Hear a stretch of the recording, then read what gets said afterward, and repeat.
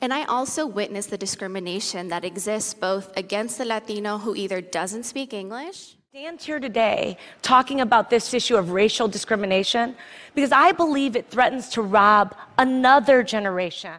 Essentially, McGuire is disagreeing with his own Inspector General determination that the information in the complaint is credible and urgent. But a close reading of— God, water's rushing uphill. It's reverse discrimination against us. So let me be very clear.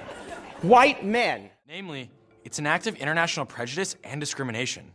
Sadly, for all the positive peacekeeping and humanitarian work that the UN may do internationally— The climate crisis.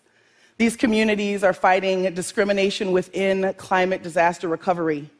And they're also trying to ban discrimination. And obviously, it's the kind of thing that people can disagree about. I mean, why not? We disagree about almost everything.